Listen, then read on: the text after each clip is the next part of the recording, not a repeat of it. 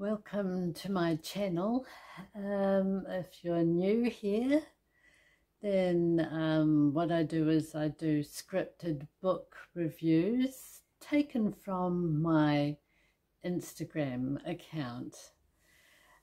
So if you've just popped by and just as a random chance, please subscribe and follow. And hit that notification bell, okay? So today's book review is from an author that I follow on Facebook.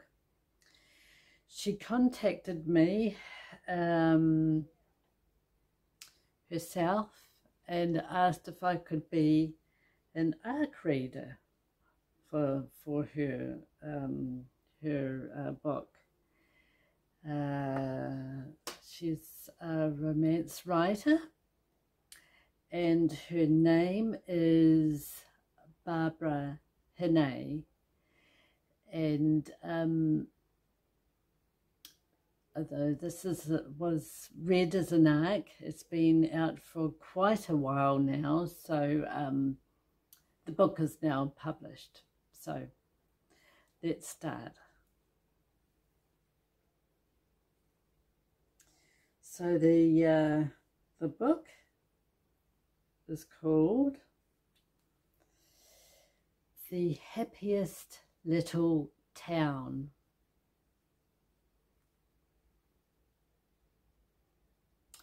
Here we have Tilly, a 13-year-old, her mum deceased, and her so-called dad has shirked off all responsibilities, hoofing it to some other place overseas. Kate now becomes her guardian. Why? Well, just let's say that it took Kate a while to come to terms with it all, considering her plan was to be a free spirit and roam the country in her do-it-yourself van. The community welcomed Tilly with such open arms that she ended up in a little theatrical group. Olivia, who is the all-important star and one of the acting leading roles, has damaged her foot and finds herself out of the show. Olivia finds herself finding a new role of coaching young Tilly. However, Olivia at the beginning is uncertain, and then she realizes she's carrying emotional baggage of years ago. You'll find out what this is in the story.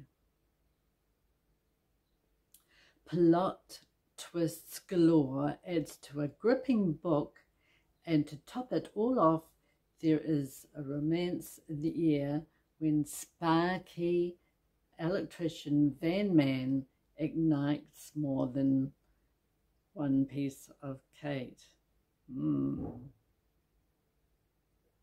I want to thank and appreciation with gratitude Hannay and Penguin Random House Australia for giving me the ARC of The Happiest Little Town.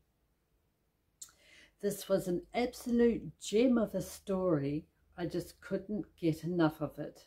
In fact, it was really sad putting it down because I wanted to be in that neighbourhood.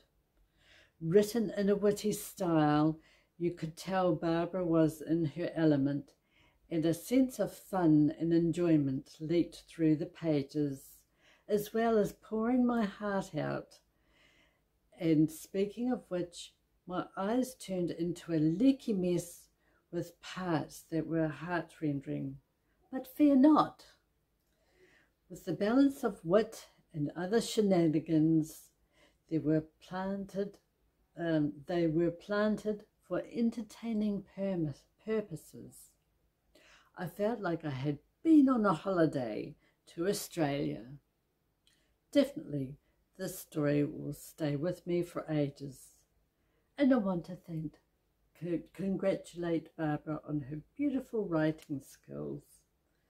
Of course, I gave this book 5 stars. I haven't got the physical copy. I was given the ebook to read, and naturally it's a contemporary fiction romance read. So until next time, this is Pauline Reid signing out. Have a good one.